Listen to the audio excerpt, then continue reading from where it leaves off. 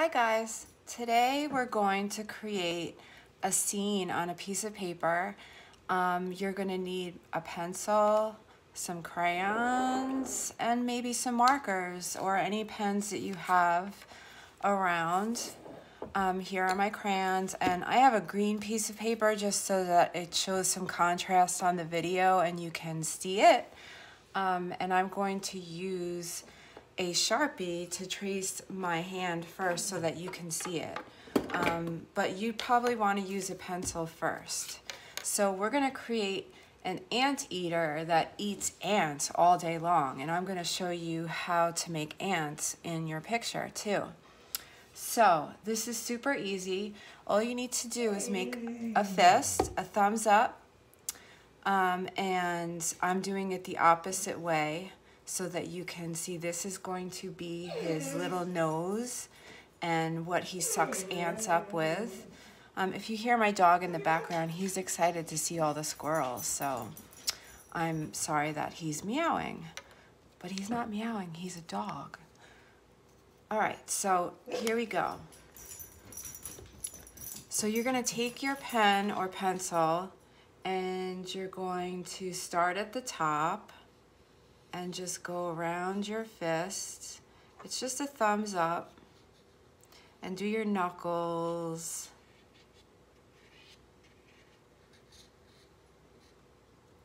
And lift your hand up. So it should look something like this.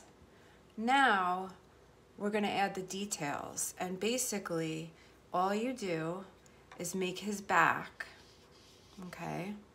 And his back can be wobbly. It's okay. And so an anteater also has a weird shaped tail. It's like a kind of a big blob. Okay, so there's his tail. And at each of those knuckle points, I'm going to add legs. And he's got legs to walk with. And you can just do simple shapes. And then we're going to add to his little snout here. Okay, and that's what he sucks up all the ants with. Okay, you can even like connect that in any way you like. It's kind of like an elephant, don't you think?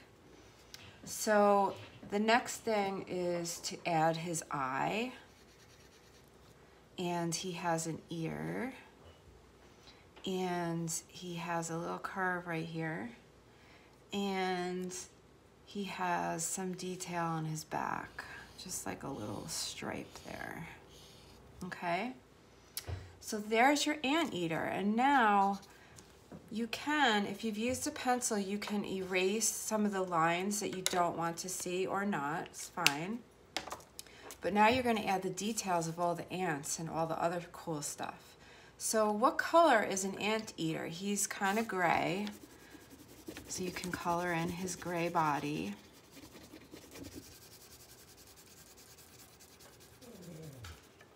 And you will, of course, add more detail than me. I'm just going quick so I can show you the sample of how you do it.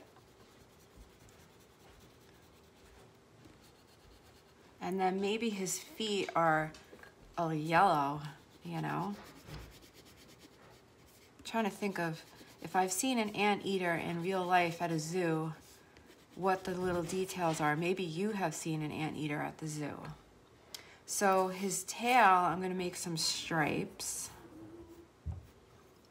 Make it a little interesting here. Okay.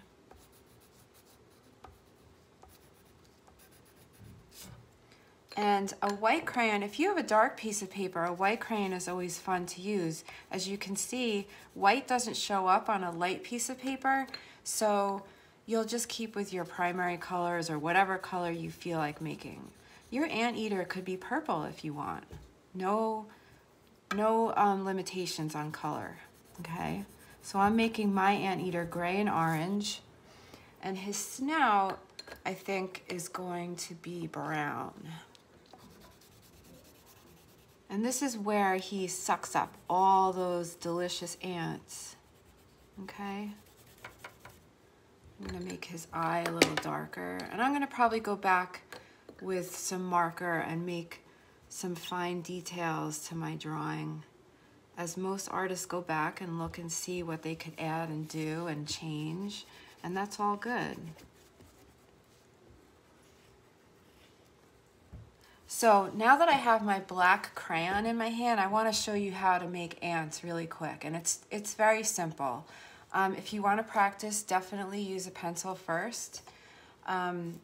So ants are really tiny, and they're really just a bunch of circles put together, and they have sections to their body, and they have antennae, and they have little legs. So there's your ant. And you can just make a whole ton of them because he's got to eat breakfast, lunch, and dinner, right? So I think the next thing you can do, if you like, and this is all up to you, is to add the details of where does your anteater live? Does he live in the jungle? Does he live in the forest? And I'm just adding grass with big long strokes of green crayon. And I'm making a big scene here. So feel creative, get to work, and maybe there's more than one anteater. Maybe they're friends. Maybe there's a whole family of anteaters that you can create. The sky's the limit.